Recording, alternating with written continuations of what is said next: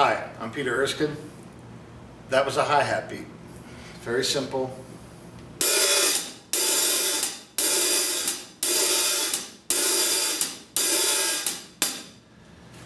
And as simple as it is, I think it demonstrates something that I've come to realize is not only, I think, very important for any drummer to be able to do, but something that I'm enjoying doing more and more, which is the act of playing simply and playing to the best of my ability. So the reason I mention it, because very often we tend to think of drumming and the best of our ability in terms of pushing the limit, and that could be in terms of speed or complexity, and yet most often when I'm working with other musicians, the complex stuff, there are small opportunities for me to do that. Hopefully well-chosen moments in the music. But most of the time, we're just part of the story. We're not the center of the story. So when you're part of the story, and as you're telling the story has to begin, well, like any story, once upon a time.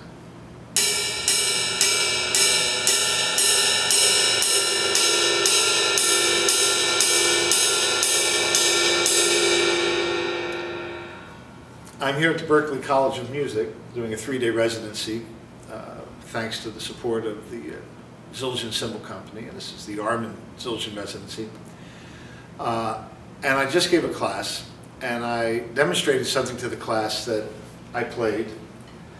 I had the honor of working with the great film composer John Williams. And it was kind of a high-pressure session. There were about 40 musicians there, best musicians in Los Angeles, and I was excited and honored to be there.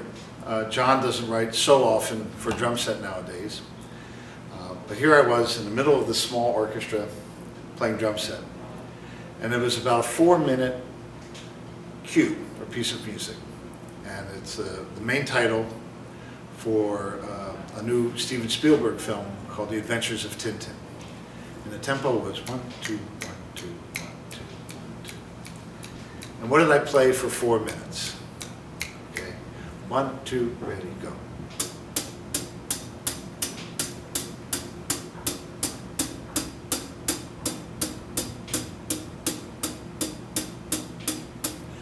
For 4 minutes. Now, that's not easy to do for 4 minutes, and to do it at the precise dynamic marking that's notated in the music. At one point, it got fancy and it went from the hi-hat, 1, 2, 1, 2, 1, 2, 1, 2, 1, 2, 1,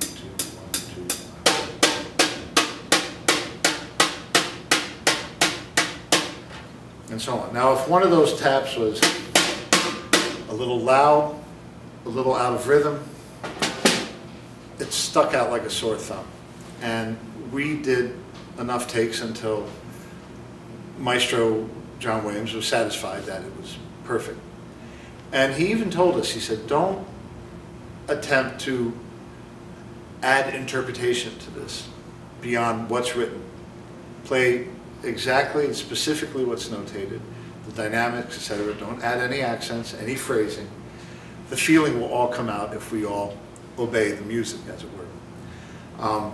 And this sense of honoring the music, whether it's carefully notated, as in the case of this John Williams score, or for improvising, playing with a band. Our job is to provide rhythmic information to the music, and of course, to the other musicians. If you're playing in an ensemble, this might involve doing setups. I've always thought of it in terms of preparing the musicians to play their next phrase. But I realized that we're also preparing the listeners for what's coming next. So drumming is not just a matter of physical ability and learning the coolest, bunch of licks and putting them into a library and then just pulling one after the other off the shelf. It takes a little bit more patience, and if you have the patience, it's a lot more fun, because when you do introduce something, and that something has to be meaningful in the context of the music, and at a certain point, if the musical intensity and emotion builds up, you really want to say it with feeling. I really want to say it with feeling. You really want to say it with feeling, and play something that explodes. Well, you've created the groundwork to do that. So, the best way to learn how to play simply is to practice simply. So for my friends in this house in Milan, Italy, try this. 1, 2, 1, 2, 3, 4. And just play quarter notes on the hi-hat. And notice how much arm, wrist, and finger motion I'm using. Not very much. Just enough to play these quarter notes. They're consistent. That's important, because when you're playing a beat, you can't change tempo, and we can't have accents where we don't want them or mean them to be. So I recommend practicing on a hi-hat, because you're not distracted by the sustain of the cymbal, and you're not tempted.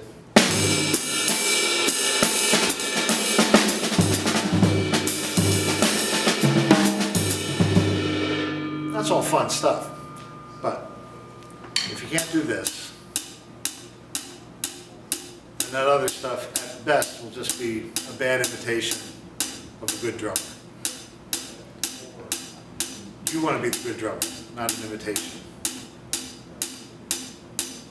Now, let's add the syncopation or the jazz ride beat to this. So basically, I'm just going to play a pickup to this quarter note pulse. 1, 2, 3, 4. You hear how the quarter note stays the same.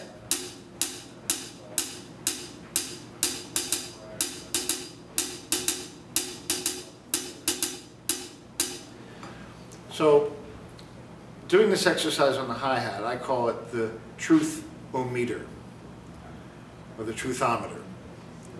It enables you to hear exactly how clear your pulse is, how steady it is, and what your swing beat feels like. Now, it's easy to swing a whole band with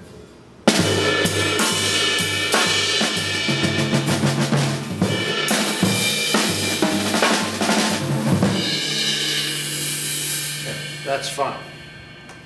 But can you swing a whole band with?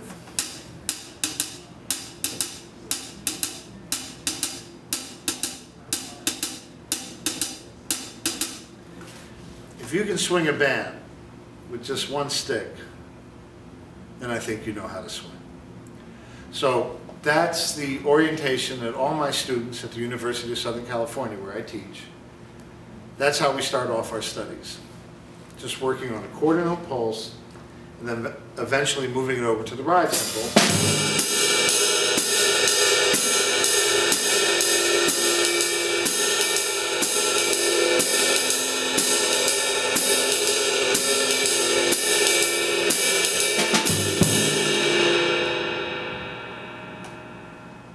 Okay. Once you have that under reasonable control, if it's feeling good, then you want to practice at different tempos. Not just that same tempo that you like to practice everything at. So slower.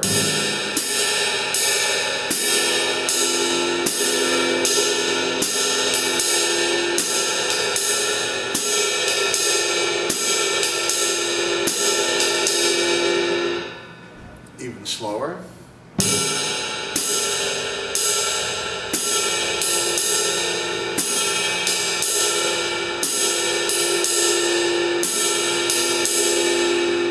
faster.